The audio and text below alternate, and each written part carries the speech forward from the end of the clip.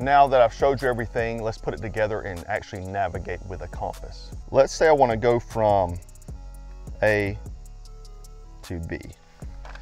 So if I want to go from point A to point B at this point, now that I have the grid lines matched up, I'm going to want to travel, because of the index marker here, I'm going to want to travel at 118 degrees.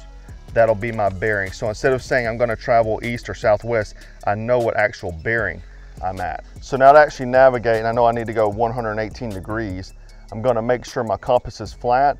I put that needle in the arrow, and I use my arrow in the front here to actually navigate, and I'll look off in the distance and find something in the distance and walk to that point. Once I get to that point, I'll then put my needle back in the orienting arrow and go again, and I'll keep traveling in that direction based off the bearing that I have.